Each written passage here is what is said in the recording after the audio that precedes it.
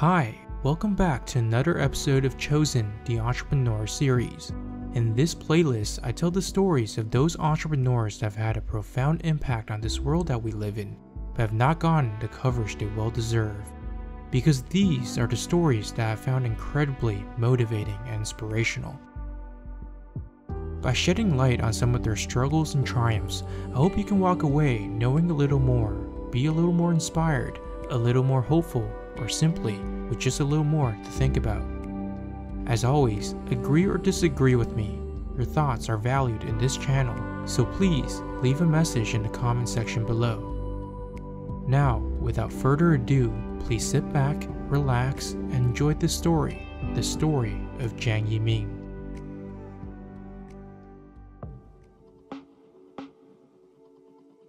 His story begins in the year 1983 in the Fujian province of China.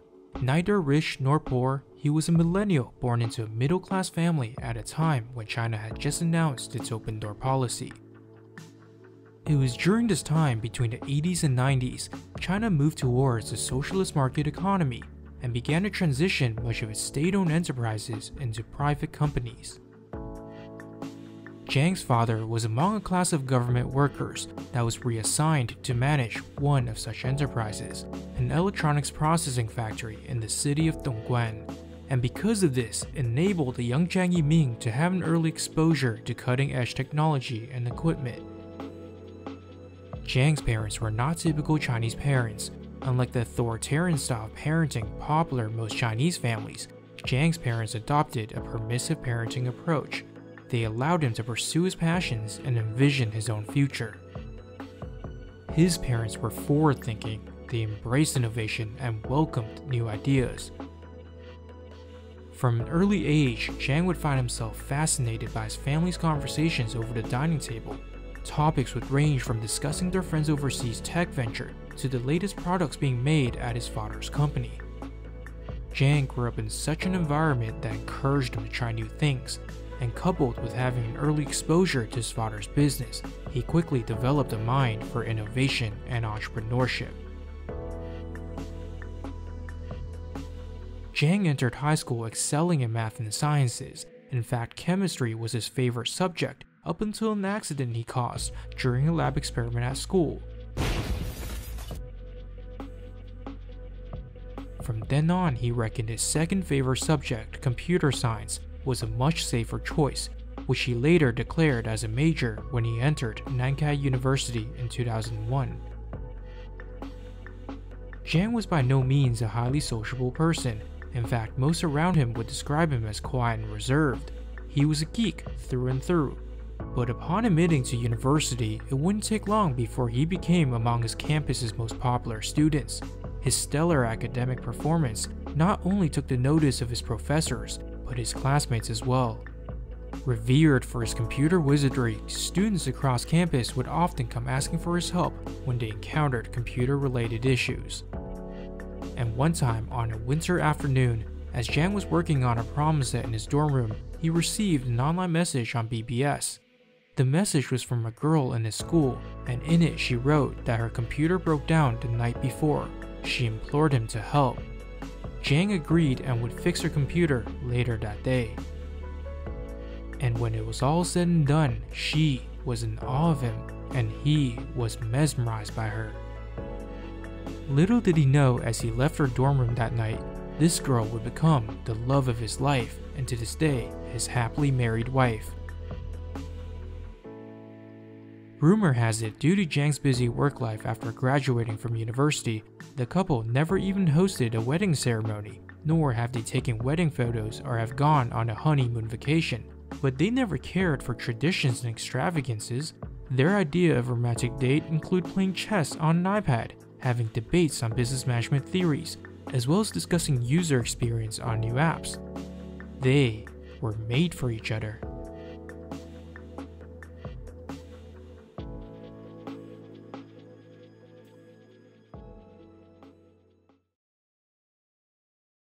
In 2005, after graduating from university, Zhang and his wife packed their bags and moved to Beijing, the country's capital city, a city filled with promises and opportunities. Zhang received a call one night from an older university alumni asking Zhang to partner with him on his new startup idea. The idea was to provide identity and access management systems for corporations and enterprises, a service he believed was lacking in the marketplace at the time. Zhang was highly interested in this idea and decided to form the startup. However, due to poor market positioning, the startup failed within a year. But this experience did not faze Zhang. In February of 2006, he joined a new startup by the name of Kusun as the company's first software engineer. Kusun was one of China's first travel apps used for booking flights, hotels, trains, and more. It experienced massive success later on and was acquired by TripAdvisor in 2009 and then sold to the Meituan group in 2015. About half a year after Zhang joined Kusun, Zhang needed to book a train ticket to travel home back to Fujian for the Chinese Spring Festival holidays, the biggest human migration on the planet. So it comes as no surprise that train tickets were very hard to come by during those times. And the only way to find out whether tickets were available was to constantly refreshing the app.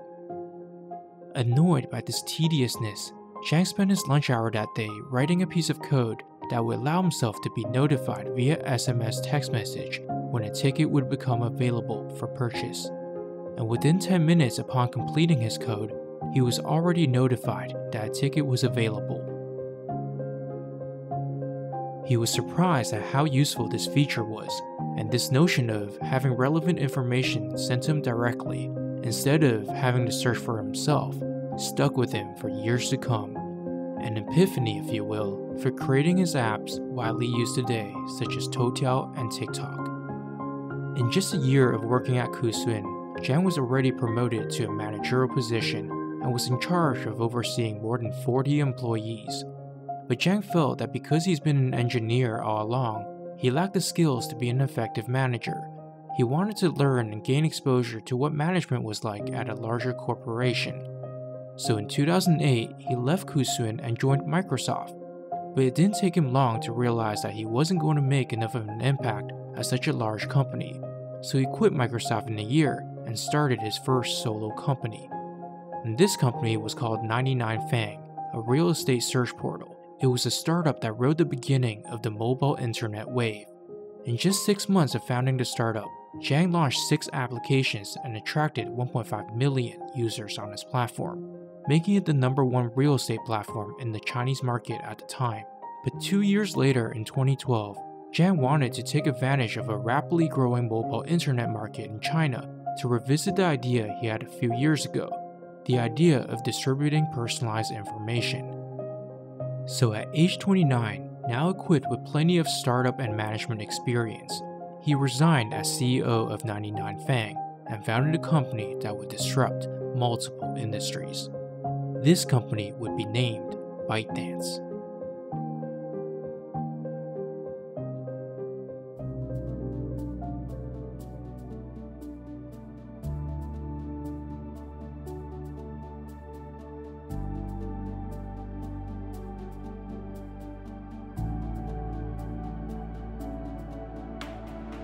This was where it all started, in a $3,000 a month rented apartment situated on the 3rd Ring Road of Beijing.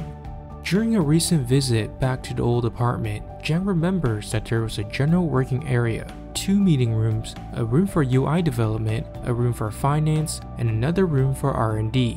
Not to mention there was a kitchen that would serve 2 meals a day, and his employees would whiff the delicious smell of home-cooked food as it was being prepared, and used it as motivational work. Looking back, Zhang would say, for a startup, our working conditions were not so bad. Our office space was small, but our dream was big. It was in this office where we thought about our grand vision. We thought about the things we would create, the way we would do it, and even gone so far as to dream, one day going global. And as Bytedance set course to conquer its hopes and dreams, it required larger sums of funding, and securing Series A was no easy task. Zhang recalled losing his voice after pitching to over 30 venture capital firms in a month. While most VCs refrained from investing in Bytedance during its first round of funding, mostly due to uncertainty in its business model, one VC had invested their money and confidence in Zhang from the very beginning. and that VC was a firm none other than SIG Susquehanna, who invested approximately $5 million in Series A. SoftBank Group, Sequoia Capital, General Atlantic, and Tiger Global Management were among others that have joined in later rounds of funding. And then, like a rockstar, Bytedance launched one hit app after the next. 内涵段子, Bytedance's first app, launched in March of 2012, was an app for memes and jokes. The name 内涵 translates to connotation or innuendo, and 段子 means jokes in English. The app can be thought of being somewhat similar to 9gag at FML. 内涵段子 was widely popular and had a cult-like following, 200 million of them by some reports. It was hip, it was trendy, and it was the place for young people to be. Members would put bumper stickers of the app on their cars, and they even had a secret honk that they would honk at one another on the streets that sounded something like this. The user base was so loyal that when the app was shut down by the government, it was reported that over 700 users took to the streets to protest. More about this incident later in this video. Toutiao, which translates to headline in English, was launched on August of 2012. It's one of the company's flagship apps. In the words of Bytedance, it is a news aggregator platform that offers a unique, personalized, and comprehensive content consumption experience. In simpler terms, Toutiao delivers news and information that is most relevant to each individual user. Or in even simpler terms, Toutiao is an AI-curated news app. As of June of 2019, the app has over 260 million monthly active users, or MAU for short. Sequoia Video, also known as Watermelon Video, is a video hosting platform similar to YouTube but began with only short-form videos that average 2 to 5 minutes long. The platform has since expanded to hosting long-form videos, 4K streaming, and has moved to incorporate professional content including Chinese blockbuster movies such as Lost in Russia, and even signed content deals with BBC Studios for documentaries and children's programming. In March of 2020, Sequoia Video had an estimated MAU of 270 million. TikTok probably requires no introduction. Chances are, in one way or another, you've come across a TikTok video in your daily life. It's those dancing, singing, short skip videos that you constantly see.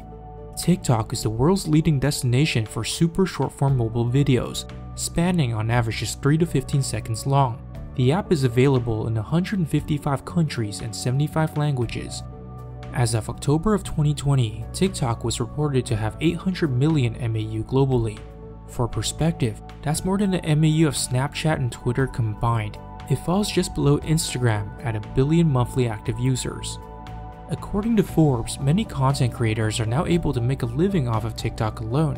Addison Rae Easterling, Charlie D'Amelio, Dixie D'Amelio, Lauren Gray, and Josh Richards are among long lists of creators that have made millions of dollars on the app.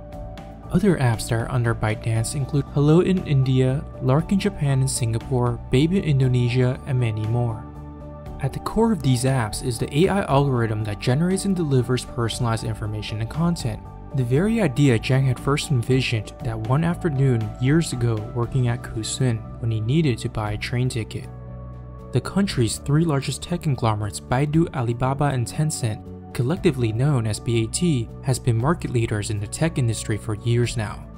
A common consensus in the tech community is that it is impossible for Chinese tech startups to experience success without the backing of one of the BATs. The saying goes, chances are if you're not funded by them, you'd be crushed by them. Bytedance, however, was the first and only tech startup to break the mold, and is also the most well-equipped to surpass the BATs in the future. Now, collectively as a group, it's worth over $100 billion, making it the most valuable private startup in the world, almost twice the valuation of the second most valuable private startup, Didi Chuxing. SpaceX, Stripe, and Airbnb are the 3rd, 4th, and 5th highest value startups according to Statista.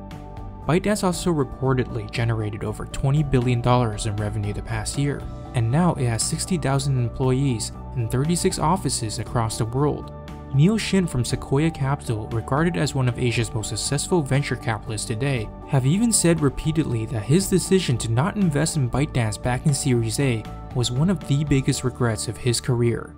Fortunately for him, on behalf of Sequoia Capital, he has since invested $100 million in Bytedance during Series C, and has become a member of the board, developing a close professional relationship with Zhang. both companies have benefited tremendously from this investment. Bytedance's meteoric rise to success led many to believe the journey was smooth sailing, but this could not be any further from the truth. In its 8 years of existence, Zhang and his company has battled multiple lawsuits against its competitors, has also had its fair share of scrutiny by governments across the world. Since 2013, Toutiao has been involved in copyright disputes, sued by news outlets such as the Beijing News, Changsha Evening, Guangzhou Daily, and Chutian Metropolis Daily. But perhaps the most prominent case is with Sohu, one of China's most popular news publishers. Sohu claimed that Toutiao infringed its copyrights by reformatting its original content onto Toutiao's own app. According to Sohu, this reformatting technology, instead of directing users to the original page, would divert traffic and ad revenues from Sohu's website. After the case was settled, Zhang made sure that news publishers were given a choice to opt out of having their content displayed within the Toutiao app, and if they chose to do so, readers would be provided a link within the app diverting them to the original publisher's website. In 2018, Bytedance's first app, 内涵段子, was banned overnight by the government after vulgar and improper content was found in its live streams that were posted by users within the app. In the blink of an eye, Zhang and his team's years of hard work vanished. The State Administration of Radio and Television, the government regulators of media content, even issued a public statement cautioning Bytedance to better self-regulate its content across all of its platforms. The app has such a cult-like user base that the ban sparked protests across major cities, most prominent being in Beijing, where it was reported that over 700 users, consisting of mostly younger millennials, parked their cars right outside of the government offices. They chanted, they sung,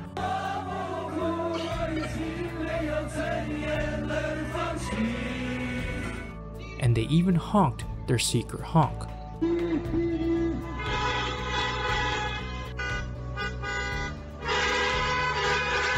An important point to note here is that in the United States, social media companies are protected by Section 230, a law that grants them immunity to the content its users share on its platform, similar to how a bookstore is not responsible for the content within the books that they sell. If a user posts defamatory content on Facebook, for example, the person defamed would only be allowed to sue the user that created the post and not Facebook itself. In China, however, the law states that regardless whether the company categorizes itself as a publisher or a content maker, the company would still be responsible for the content distributed on its platform. The Chinese president Xi Jinping has stated explicitly in April of 2016, those in e-commerce platforms has to be vigilant of fakes, those who operate social media platforms cannot engage in spreading rumors, and those who make search engines cannot just give away clicks to the highest bidders. A message at the time clearly directed to the BATs, but applies to the rest of the tech industry as well, including Bytedance. So without a doubt, after the 内涵段子 incident, Zhang did not have the best reputation in the eyes of the Chinese government. Zhang, however, has since issued a formal apology for the poor supervision of its platform's content. He has since vowed to hold his company to an even higher standard than what the law requires in regards to content regulation. In 2019, TikTok was fined $5.7 million by the US government for breaching child privacy regulations, as it failed to obtain parental consent before collecting names, email addresses, and other information from children younger than the age of 13. And just recently, in August of 2020, pointing to national security concerns, US President Donald Trump signed an executive order that effectively bans the use of TikTok in the US, unless it was sold to an American company. While the legal battle between the US government and TikTok is not over, Bytedance has already been in negotiations with Oracle and Walmart for a deal. The news of a potential sale has angered the Chinese government, keeping in mind that Zhang has angered the Chinese government before, and his reputation is still being recovered from the 内涵段子 incident. Even before negotiations took place among TikTok, Oracle, and Walmart, China has already hinted that they were against such a sale. Shortly after Trump's executive order, the Chinese Ministry of Commerce added a new item in its export control list, and the item description is personalized content recommendations based on data analysis, a description most people would agree TikTok falls under. So all of this puts Zhang in a very awkward position. On one hand, Zhang wants to capitalize on Bytedance's investment in years of building up TikTok in the United States, estimated worth in the double-digit billions today. But on the other hand, Zhang does not want his domestic reputation to tarnish. So what would you do if you were Zhang? I'm curious as to what you guys think. Let me know down below. These examples are just a few of many obstacles that Bytedance have encountered over the years, but under Zhang's leadership, the company has managed to learn to react quickly and emerge largely unscathed.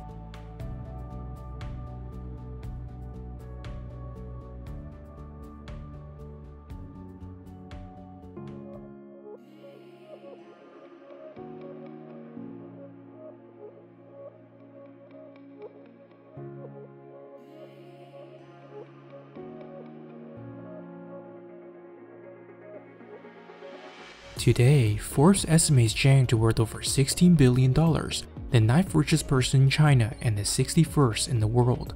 Along with owning a $100 billion global business, he is widely regarded as a successful entrepreneur. Zhang attributes his and his company's success to a number of factors, including having a laser-clear vision, ability to continue to learn and innovate, and a hiring practice for people that are grounded but courageous. He explained in an interview that the road to success is rarely linear, but having a clear vision is a constant reminder of the direction he should be headed towards and allows him to worry less on temporary setbacks. The objective is never to not make mistakes, instead it is to deviate less from a straight path. Jeff Bezos, the founder and CEO of Amazon as well as the world's richest individual, was quoted saying something similar. Take a listen.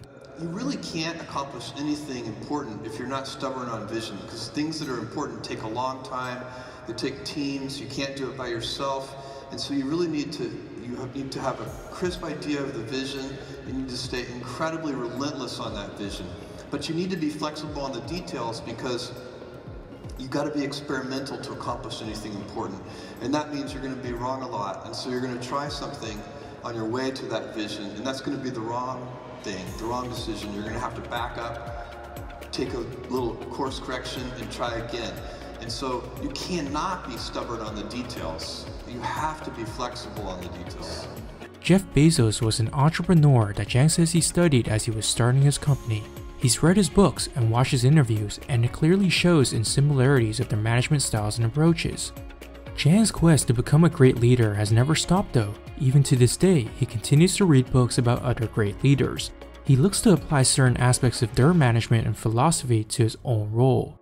Leaders that he says he has studied include Jeff Bezos, as I mentioned earlier, and Jack Welch, Steve Jobs, and even Mark Zuckerberg. Like most tech entrepreneurs would tell you, it is extremely important to continue to innovate, and Zhang believes the same. When asked about how Chinese tech companies fare with foreign companies, he replied bluntly, said that American companies like Google and Apple still does a better job in software, for example with their operating systems like Android and iOS, which so far no Chinese operating system has been able to replace. But he believes what Bytedance has in competitive advantage is its AI technology, and it's vital that the company continues to innovate and improve in this area. Zhang has come a long way since his early days as a programmer. Over a decade of experience in starting and running companies has taught him a few things of what it takes to be a great leader. For one, he preaches delayed gratification. He says it helps him keep a long-term mindset as well as staying humble and grounded, which is good for making sound decisions for the company. And to ensure that other managers stay grounded also, Zhang forbids title calling in the office and maintains a flat structure within the organization, so employees can communicate to one another freely without the barriers of having multiple levels. Bytedance is said to only have 3 to 4 levels in its hierarchy, contrast with a company like Alibaba that has over 14. A flat organizational structure is rare in Chinese companies because status is something highly sought after in Chinese culture. But not to Zhang YiMing. Ever since he was a kid, he's known not to be trapped by dogmatic thinking. Being open-minded and escaping the status quo was what he's been doing since an early age. Being courageous though is important because as a startup, a company is defined by the bold bets it makes, which is why Zhang is in constant search for talent that can assume ownership, take risks, and break the mold. It's clear that Zhang tries to use his tech for good and to the benefit of the community. A great example of this is Toutiao's missing persons search feature, a non-profit feature within the app that allows users to report missing persons cases. After a case is reported, the app's algorithm will automatically send the relevant case details to those users in the vicinity of the missing person's last seen location. In other words, as a user, you would only receive a notification if you were close by. As of June of 2020, this feature has helped find over 13,000 missing persons. But despite all that Zhang and his company does, the future for the company is still somewhat uncertain, with the increasing amount of political pressure received both domestically and abroad. Yet there's a quote by Elon Musk that I found to be particularly applicable to Zhang's current situation. Basically, if you get it such that your customers want you to succeed, then you probably will. All right, you have to focus on the customer, delivering for them. Yeah, make sure if your customers love you, your odds of success are dramatically higher. Yeah. We've seen a level of enthusiasm from Bytedance's members that goes unmatched by any other app users. First, we've seen Nehan Duanzi's protests, where users flooded the streets to demand to have their app unbanned. And now we see it in the case of Trump's order to shut down TikTok, where some of the app's influencers have took it upon themselves to fight the ban. In fact, they were successful in securing an injunction from a judge in Pennsylvania, and now TikTok remains online and usable past Trump's deadline of November 12th. So, with a user base that genuinely loves and roots for your company, perhaps Zhang might just be able to take Bytedance to greater heights. Thank you for watching, and I hope you enjoyed this backstory of the man behind TikTok, or Bytedance rather, Zhang YiMing. If you did, I'd be grateful if you would smash the like button and click subscribe to help grow this channel, a channel where I tell the stories of the lesser known entrepreneurs. So that concludes this video, and until we meet again in the next one, please stay safe and healthy during these difficult and troubling times. My name is Martin, and this has been Chosen, the Entrepreneur Series.